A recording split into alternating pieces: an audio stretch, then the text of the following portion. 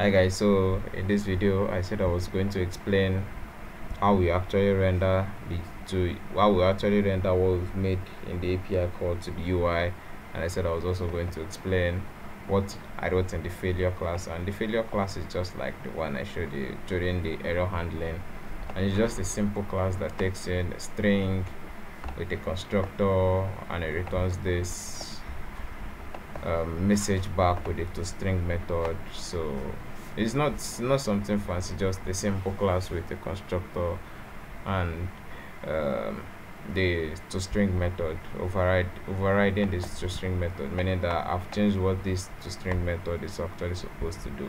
On a good day, this toString method is supposed to do something like super toString, but I'm changing that now and I'm telling it that what you're supposed to do is to just return message. So that's what it's going to do. So here in the main.dat,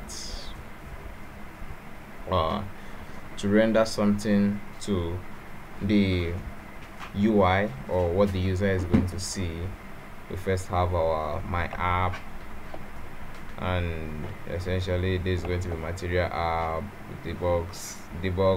debug show checked banner, check mode banner, which is set to false so that it takes off the red band you see here that shows debug. Then you have your home, and essentially you can actually change this. I can just make this news, and I can just change this to news too.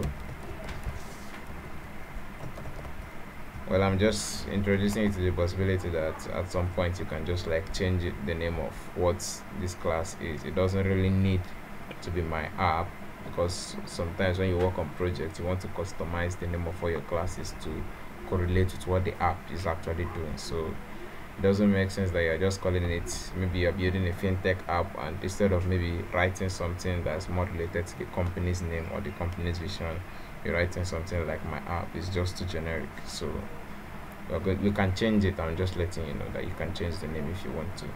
So here we're going to have our first page, and what we're going to do is to initialize this variable here.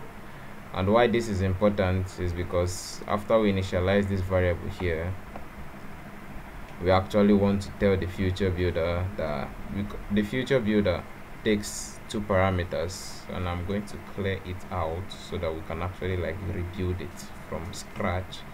So I'm going to remove everything in the body. Okay, yeah, this is going to take a while. So here we just have a scaffold that has a body.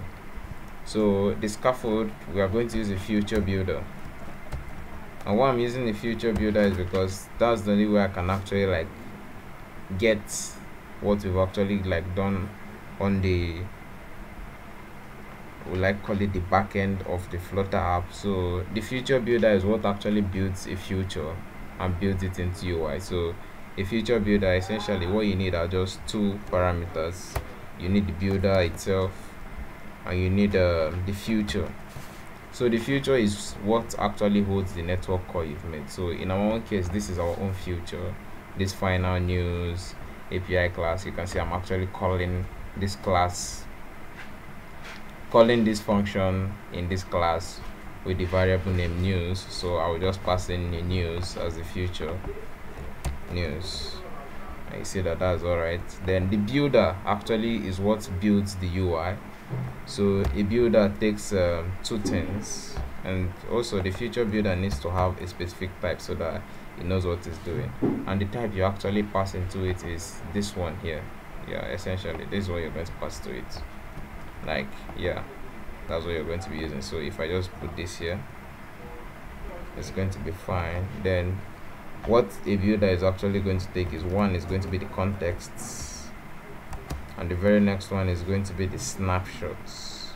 So we're going to get an async snapshot. Yeah, we're going to just take snapshots for now. Snapshots.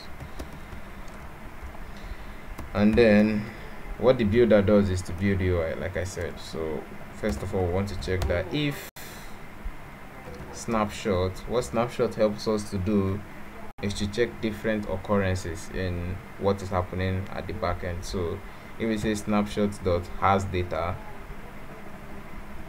If snapshot dot has data, it means if there's data, then it should do something. Then if it does not have data, it should do another thing. But first of all, I want to check if it has error. If it has error, and if it has error, this resolves true, and what we are going to do is to return a text. Essentially, we are going to return a text, and inside this text, what we are going to do is snapshot dot data, right?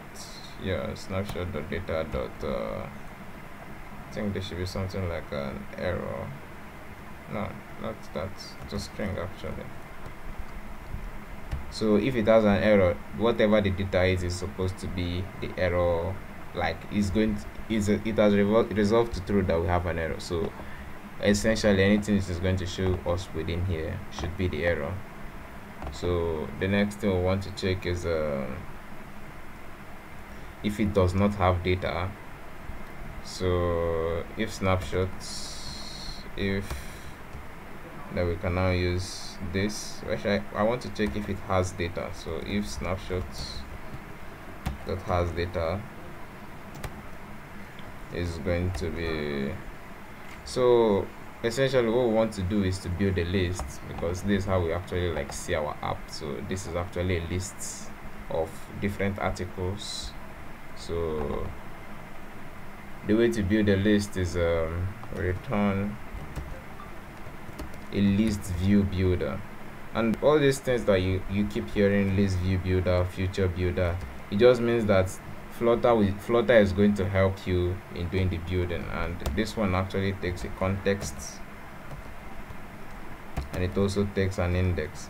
And why it is taking an index is because it is going to use the index to actually like index things properly. So something like when you get a list, you have index in your list, so it actually, the index is actually being passed in here, and the way to actually make sure of that is to give it an item count. So item count, we then have snapshots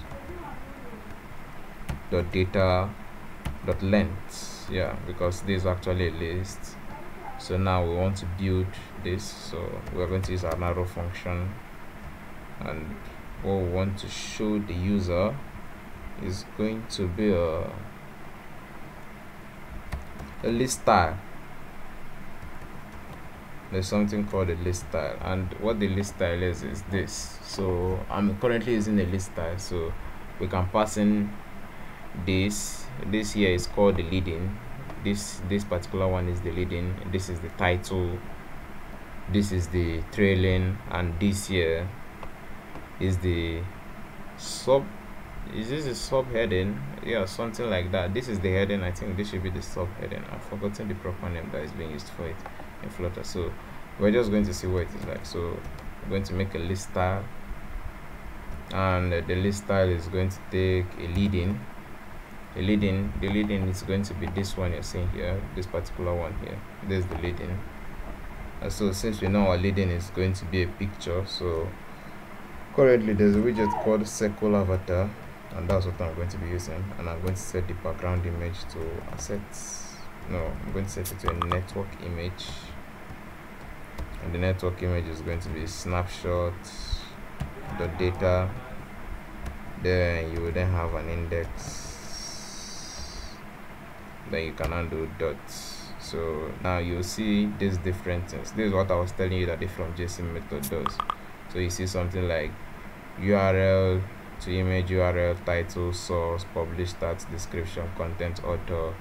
Now if we go to the news model, we're going to see the same thing: author, title, description, URL, URL to image, publish, stats, content. So that's essentially what it helps you to do. It has converted it into that object now that we can actually like use. So here we need the URL to image, but this is not just it. We are not currently writing null safe code, so we have to do the null check manually. So we have null. If it is equal to null, then we want to be give an empty string, and essentially this will just be this blue picture you're seeing here.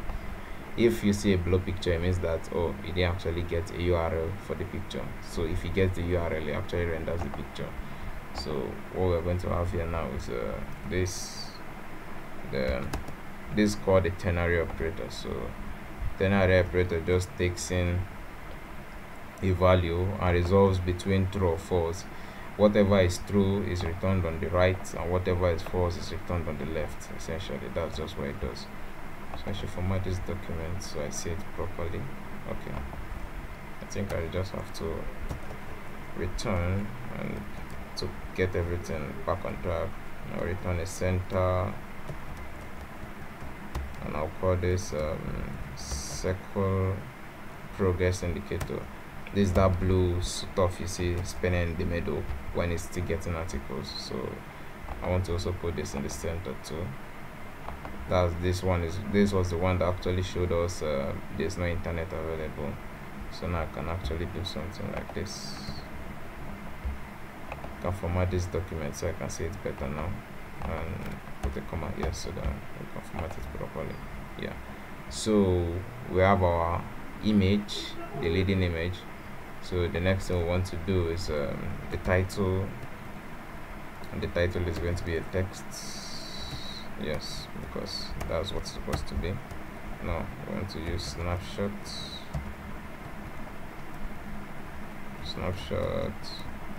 but then do the data index dot title, and then we check for this. We check again just in case.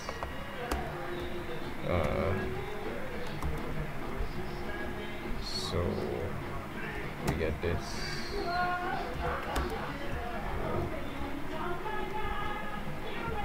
What's going on?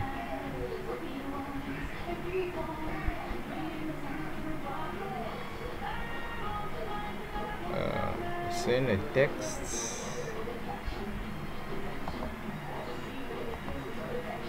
Yeah, okay, yeah, I can correct it now. So sorry about that.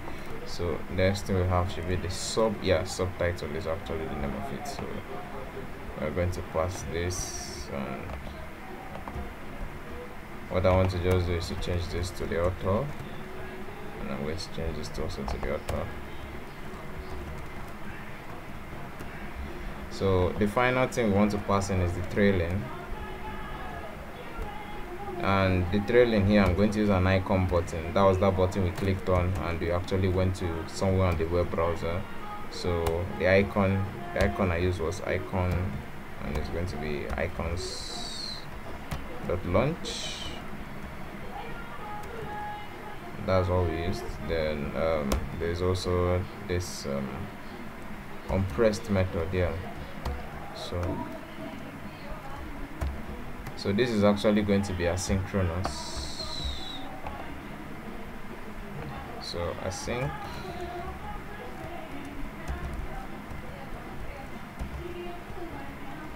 and now I think I'm just going to go here to go and see how to actually implement this. I've implemented this before, but I've forgotten how I did it. So URL launcher. Oh, sorry.